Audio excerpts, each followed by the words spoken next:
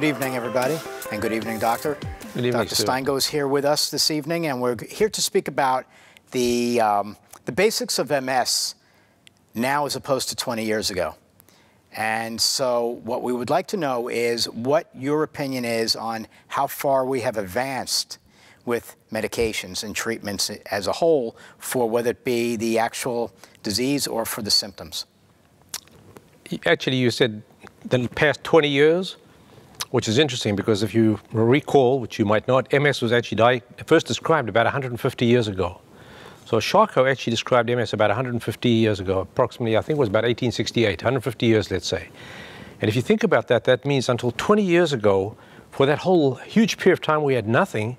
And now, in the last 20 years, we have an immense amount of activity with MS. So the development of MS in the last 20 years has been nothing short of amazing. That from going from nothing in the first 130 years that we knew about this disease to now having at least a dozen drugs approved and ongoing exciting research is actually an amazing period of time to live and be dealing with MS. So 20 years ago, like what were the first medications that came about? Well, the first medications, so the medications we're talking about are the medications to actually treat the disease of MS. We have had other medications around to maybe help some of the symptoms, but we're talking about the drugs used to treat the symptom, the disease, and we call those disease-modifying therapies or disease-modifying drugs. And the first one was approved in 1993. That was beta-seron, beta-interferon 1b. That was the first one in 1993. In 96, the next drugs were approved, which was Avonex and Copaxone, and later Rebif came along. So the first 4 approved medications were all injectable medications. Okay, and so where have we come since then? Well, the next drug approved after that was Tysabri, which is an active infusion drug, which came on the market and was briefly removed from the market because of some complications that we've learned about. After Tysabri came 3 oral medications. The oldest of these is now 5 years old already. That's Gilenya. Gilenya is already 5 years old. And then we got Aubagio and Tecfidera, so we now have 3 oral medications. And then most recently, in the past year, we have another infusion drug called Lemtrada. In addition, we have other forms of Copaxone. We have Copaxone, which moved from a daily injection to 3 times a week, and most recently, the first generic form of a medication, generic Copaxone. Okay, so where do you find that we're going in the future for like 2nd and 3rd generation medications? Do you see that there'll be a decline at all to any one more than another? Well, there's still drugs in research, and we anticipate in the next year or 2 there could be at least another 2 drugs approved. So we're still, advancing with the medications, and hopefully as we move forward, we'll get medications that are equally potent or equally beneficial, but with better safety profiles. So now what we have is we have medications with very known and good benefits, but some safety concerns. So going forward, hopefully we'll be able to find new medications that offer great benefits, but with less safety concerns. The medications that are out here right now are primarily for relapse and remitting multiple sclerosis, or also known as RRMS. What do you see coming in the near future or in the distant future for those with secondary progressive MS, SPMS, or primary progressive MS, PPMS? I think, just to clarify one point in the future, that we might think about MS in a different way as 2 types of MS instead of all these different types we've thought about over the years. And we might think about it as a relapsing type of MS and a progressive type of MS. And you're right, all the drugs that have been approved so far are for the relapsing forms of MS, except for one.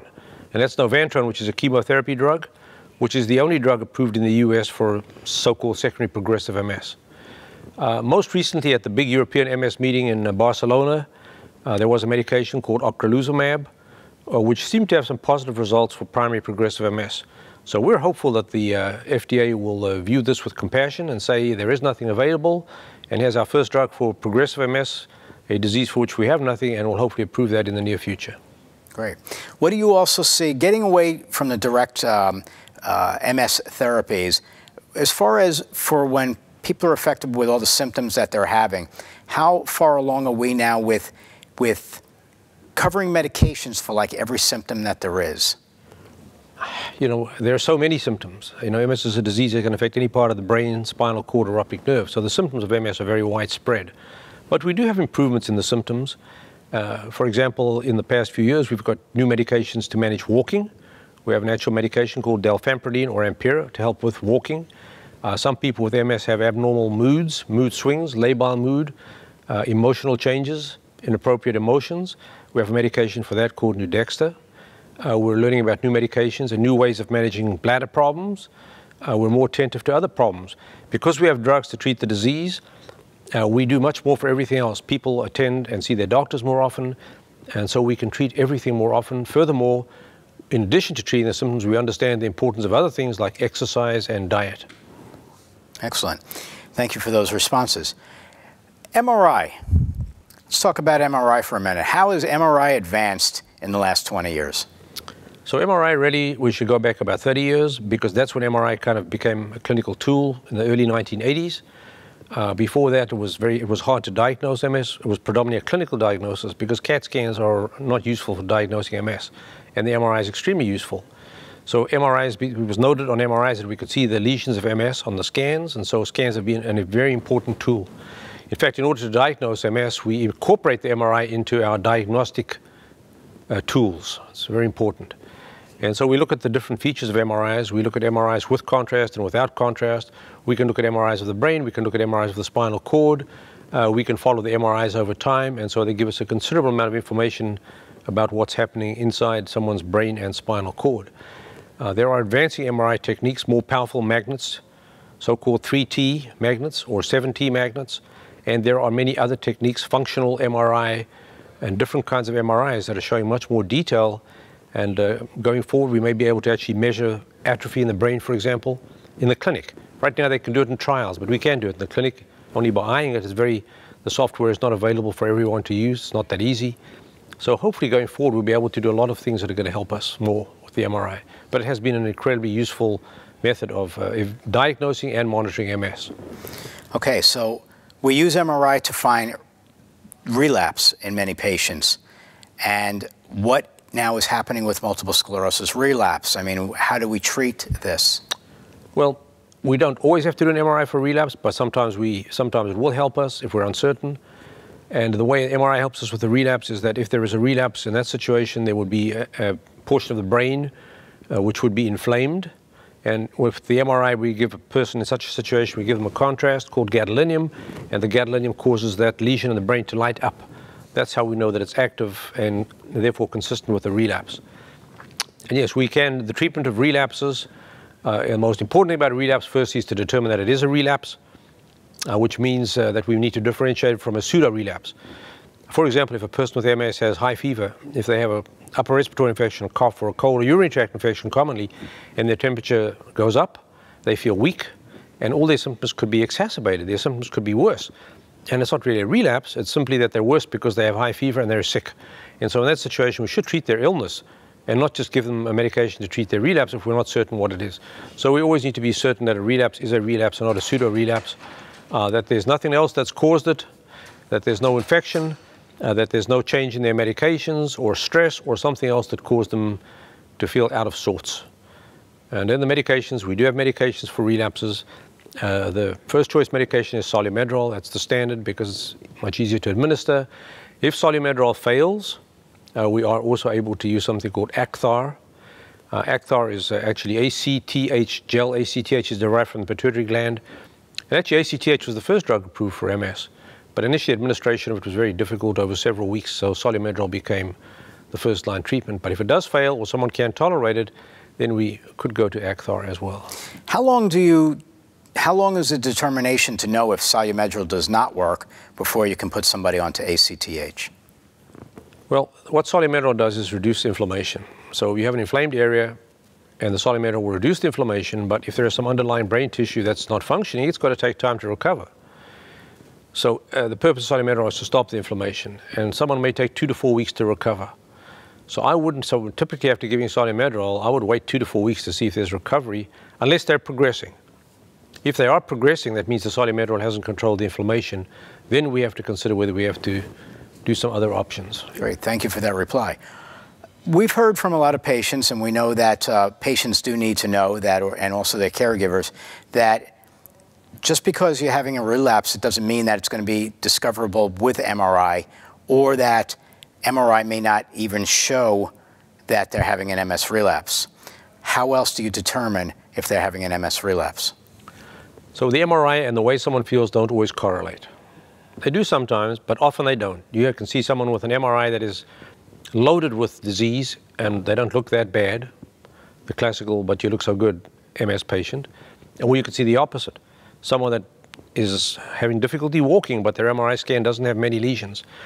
So sometimes it depends where the lesion is. If it's in a critical area, just a small lesion can cause severe damage, whereas someone with more extensive lesions, if they're not in that critical areas, may not be as damaged.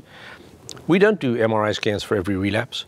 If it's a patient who's well known to us, a person that we know is reliable and reports the symptoms and they're new symptoms, this is key for relapse. It has to be either something that's new or something you had before that got worse and lasted at least 24 hours. And as I said before, there should be no other cause for it. So we need all those things to be in place. And if all those things are in place, then we can make a decision about where we want to treat them. We might not always do a scan. And then we make it so the decision might be made clinically. If it's someone who's well known to us and we know their record very well, we know their symptoms very well, we might sometimes treat them without seeing them and saying, having a relapse has other implications other than treating the relapse, because the other implication, the big implication is your disease-modifying drug working for you? The fact that you're having a relapse means your drug might not be working. So what we could do now, either we're going to see you today, decide on treatment, or we're going to treat you because we know you well, and you're a reliable historian, you give us good history, you communicate well, and then we will see you and make an appointment to discuss further treatment. Great. Thank you for your reply. Vitamin D. The world has been hearing about vitamin D, not just for multiple sclerosis, but for general life, it seems, right now. So what can you tell us about vitamin D? Well, I mean, you're right. You're reading about it all over the press for everything, Alzheimer's disease and Parkinson's disease and all kinds of things. But for MS, it's clearly been shown to be a very important substance. And some people consider it to be even more than a vitamin. Maybe it's got hormonal actions even. So this goes back way back to the theory of MS that we know for years in the past, that people who were born in northern latitudes had more MS than people that were born down south. And some theories came about that if you live up north, you have less sun. And so if you have less sun, you have less vitamin D, and that was a cause for MS. And over time now, it's been borne out that people have low vitamin D, and that low vitamin D is a risk factor for development of MS, and even in some studies that are related to progression of MS. So vitamin D is very important in MS. So for the patients that want to know how they get tested for vitamin D, or they can't just think that they should take a certain amount of units per day of vitamin D, how do they know what they should be taking? Well, we can do a blood test. It's very easy to do that. So we just do a straightforward blood test, and we look for, and we measure it and see what the level is. As long as we can keep an eye on the level, then we can tell them what to do. We aim the level we're aiming for. Most people, most of the experts are saying you need a level of about 75 in the blood. There are on the cells in our body, on many cells, not only the brain, and many cells in our body have vitamin D receptors. And so the vitamin D attaches to these receptors on the cell surface. And the theory from the experts is that you need a level of about 75 to saturate so that the vitamin D fills all these receptors, and then you get the required response. Great. Thank you for that reply, too. Last one that I'm going to ask you today is about nutrition. What are the beneficial diets to be on these days? So this is a controversial question in some ways. Some people think diet is very important, other people think it's less important. Furthermore, if you go on the internet and look up MS diet, you're going to find 25 different diets published by different kind of people. There's the gluten-free diet, there's the Terry Wall's diet, there's the Swank diet, there's the Sunshine diet, there's the Gold Coast diet. I mean, there's many different diets that are out there. I don't think there's a consensus of opinion. I would recommend to people to go to MS Views and News and look back in the archives of YouTubes and go back to the meeting that was held recently at the Renaissance Hotel in November, and I spoke there about nutrition, and there's more information over there. I think if you go back to the original Swank diet, Dr. Swank talked about the importance of eating unsaturated fats, and I'm going to stress that. That's my belief is that saturated fats are in fact bad for MS, and that people should concentrate on eating polyunsaturated fats, which are fats that you can obtain from fish sources, or fats that you can obtain from plants like walnuts and canola oil and things of that nature. There actually has been a study published recently in the journal Immunity, where in animal models of MS, they found that so-called short-chain fatty acids actually promoted the health of the immune system in the gastrointestinal tract and long-chain fatty acids cause bad outcomes. So we know that the diet has some effect. The gastrointestinal tract, going from your stomach, your intestines, the colon, that whole area is the gastrointestinal tract. We have a microbiome. It means a small living environment. There are billions or trillions of bacteria living there, and more we're thinking they play an important role in MS, because a huge part of your immune system resides in the gastrointestinal tract. And so what you put into it, I think, is very important. And different people have different ideas of what you can and can't put into it. But I think it's important to look at your diet. And what I say, and I'm now saying this ahead of time, disclaimer, this is my opinion. This doesn't mean it's the truth, but I think it is, but is the following things. Avoid saturated fats. And most saturated fat sources are animal fat. So no red meat, for example, no dairy. It's my diet. Okay, avoid saturated fats. Avoid salt. We know more and more that salt is important. Don't cook with salt, don't add salt. Avoid sugar. We know that sugar is a toxin. And so avoid sugar. Don't drink all these colas, all these sodas with sugar are poisonous. If you want to add something sweetener to your coffee or tea, which you certainly may need, add stevia. That is a good sweetener. I think artificial sweeteners of the type that we have, the blue ones, the yellow ones, the pink ones, are not great, because they do, in fact, affect this microbiome, which is the gastrointestinal tract. So it's the S topics. It's no saturated fats, no salt, no sugar, no smoking. But yes to stevia. But yes to stevia. Yes. Thank you for joining us today. Okay, you're welcome. You were an excellent interviewee. Maybe. Okay. Thank you. Thank you.